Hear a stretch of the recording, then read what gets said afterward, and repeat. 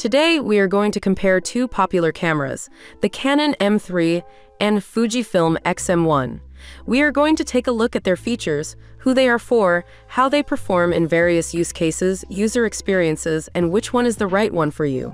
Links to both of the cameras will be listed in the description below. Let's get started.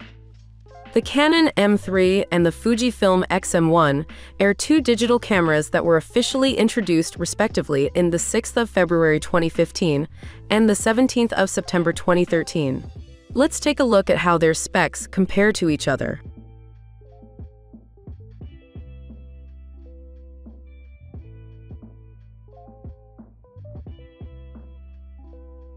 We tested both cameras to assess their performance in different scenarios. Let's take a closer look at our ratings for each of them. Here are our ratings for the Canon M3. For portrait photography, we will give it a 7 out of 10 rating. For street photography, we will give it an 8 out of 10 rating. For sports photography, we will give it an 8 out of 10 rating. For day-to-day photography, we will give it an 8 out of 10 rating. For landscape photography, we will give it a 6 out of 10 rating. Here are our ratings for the Fujifilm X-M1. For portrait photography, we will give it a 6 out of 10 rating. For street photography, we will give it an 8 out of 10 rating. For sports photography, we will give it an 8 out of 10 rating. For day-to-day photography, we will give it an 8 out of 10 rating. For landscape photography, we will give it a 5 out of 10 rating. Next, we will take a look at some sample photos from the Canon M3 and the Fujifilm X-M1. Keep in mind that these photos have editing done to them, so the result from your camera might be different. Let's start with the sample photos. Here are some sample photos from the Canon M3.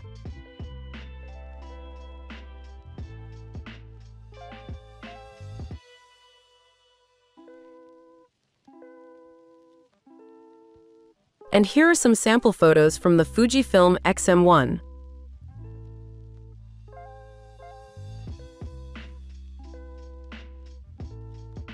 Next, let's take a look at what other users of these cameras have to say about them.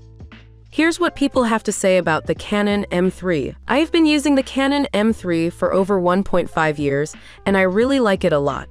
It's much easier to carry around than a DSLR, and the image quality is excellent. The battery life was a concern at first, but with a spare battery and a few adjustments, it's not as big of a problem.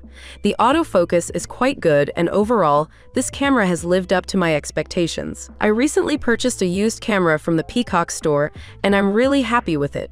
It came with all the necessary accessories and saved me a lot of money.